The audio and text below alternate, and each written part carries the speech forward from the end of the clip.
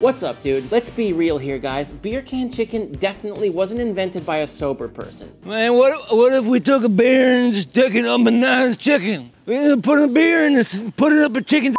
We'll put a beer in the chicken. So I've actually never made a beer can chicken myself, but to be totally honest with you, from a culinary standpoint, I'm not sure it does anything at all. Today, I'll be doing a side-by-side test with two identical chickens to find out if this is even a valid technique. Now let's go. To start, I'm gonna show you how to make something that I know works. It's a homemade barbecue spice rub that I use mostly on chicken, although you could use it on beef, lamb, or pork as well. Super easy, guys. It's just white sugar, brown sugar, smoked paprika, salt, pepper, onion powder, garlic powder, ground mustard, ground ginger, and chipotle powder, although you could use another chili powder if you don't have that. We're gonna give this a good mix, and it's as simple as that. Your barbecue rub is done. Drop it into a Tupperware container. Whoops. And I don't know if you knew this about chefs, but we can always tell if something is gonna fit into another container. If you've ever worked in the restaurant industry, you definitely know this is true. Pop a lid on that, label it barbecue rub, and I'll try to use this up within about 2 months for optimal freshness, although it will last longer. For the purpose of this test, I got two identical chickens. They weigh almost exactly the same. And all I'm gonna do is spray them with a little bit of oil. That's just to help the seasoning stick. And I'll just start dusting on my barbecue rub from a nice height so it's evenly distributed. Make sure you get in the wing there, really turn them around, and just do a good job to get that seasoning everywhere. And when you're cooking any chicken, you really wanna season that cavity as well, the inside of the bird, just like so. And if you have the foresight, you can actually wrap these up, stick them in the fridge for 2-3 hours. Let that seasoning really penetrate deeper into the meat. That can only do them a lot of good. Although because this test is just about the beer and the chicken, I'm gonna just go ahead and cook them right away. Now before we cook these chickens, let me introduce today's sponsor, Tyfer. This Tyfer Sync Quad is their 4-probe wireless thermometer that brings you the best results every time you grill, smoke, roast, or air fry your favorite meats and poultry. And what makes the Tyfer Sync stand out from other brands is they give you the option to either just use the unit with the built-in display, or you can choose to download the app, which you can use on your phone from anywhere. Another great feature is that this thermometer does all the math for you by calculating the remaining cooking time for the desired temperatures, making your time in the kitchen less stressful. And each of the 4 probes has 6 sensors that are working seamlessly to calculate the most accurate temperatures. Tyfer Bluetooth technology also brings you the most stable connection, so you don't have to worry about that disconnecting while you're in the middle of a cook. If you've been looking for a really reliable wireless thermometer, the Tyfer Sync is the one for you. And as an added bonus, the Tyfer Sync Quad is now considerably thinner. And don't miss their Olympic sale that's going on from July 26th through August 11th. You can click the link in the description below and use code ThatDude to save 10% off your Tyfer order. Now let's get back to the chickens. And to do that, I just laid down some lump charcoal as well as some apple wood, and then used my very cool flamethrower gun to start a fire. There's a strong possibility I'm a pyromaniac, but this device just makes starting your coals really fun. There's a discount through the link in the description if you want to check it out.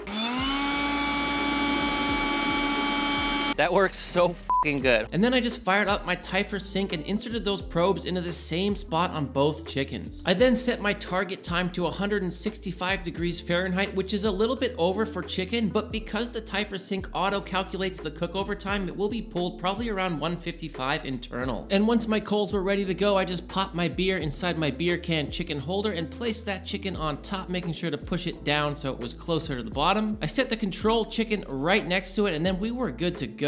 So I popped a lid on it before returning inside to monitor the cook from the Tyfer Sync. And since the beer can chicken hit the target temp first, it was time to remove it and give it a good rest. Our control chicken was done about 5 minutes later, so I set it next to the beer can chicken to rest as well. And honestly, at this point, both chickens looked and smelled amazing, but the real test is gonna be in the taste and the tenderness department. All right, my friends, these chickens are complete. Let's get Marcus in here and let's do a taste test to see if that beer even did anything at all. Now, first things first, the beer can chicken actually cooked 13 minutes faster than the one without the beer, which was interesting. I thought it was gonna be slower just because that beer was kind of cold when it went inside of the chicken. And you see it did that because of science. All right, Marcus, first thing I want to see is like how much beer evaporated from this, and kind of sniff it a little bit. What's your guess? If I were to guess, I would say it's a quarter empty. I don't know. What would you guess? My heart wants all of it to be gone. Really? The whole point of this is so you get the flavor and the moisture, right? Evaporation test. Here we go. I gotta dethrone this chicken. Yeah. Oh. Oh, drippy. Oh. So the first thing we notice is this beer is completely full. Oh, you wanna drink a hot chickeny beer? You can just drink that. So seeing as it's full, that means there's been 0 evaporation, right? I was thinking that beer can chicken sort of steams inside of the chicken, which then could do something, but without any evaporation, what is it doing? Perfuming, Get perhaps. this shit out of here. It smells like hot beer in here. Now the guy at the beginning of the video, he would have drank that beer. A beer can chicken. Not me though. That's not me anymore. A few years ago, maybe. May you do the honors and sniff its butt, please? Smells like butt. I really don't. Do you smell beer? I don't. It does not. I smell maybe like a barely. ghost, like a whisper of a ghost of beer. There's some slight yeast. I think I'm maybe making it up too. Let's smell the other one just to be sure. It don't stink. Oh, dude, you're dripping. I swear they smell the same. God, They that smell just the dripped. same. Let's try the control first. I think that makes sense. We smoked a lot of chickens on the channel too, and they're always super juicy. I don't know if you need a beer up it. I don't think the beer does anything. I'm sticking with my claim in the beginning of the video. There's the breast of the chicken without the beer, and it looks really juicy and good. All right, Marcus, let's try it, right? It looks really good. Damn.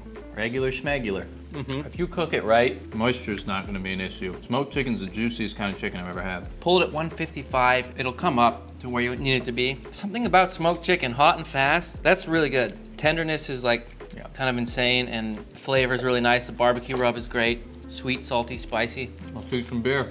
Okay, let's try the beer. Now there's a small chance that all the liquid in there was just fat that dripped into the can and replaced the exact amount of beer that used to be in it. You know what, Marcus?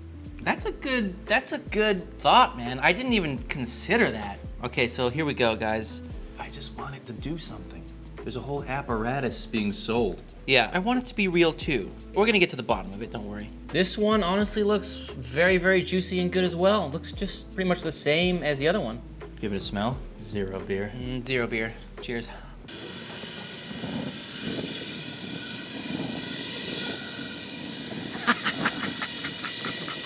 Exactly the same. There's no beer going on in any of this. It tastes exactly the same. It's cooked exactly the same. Let's try another little piece. I don't even drink. Just pour beer on it? You're fooling yourself.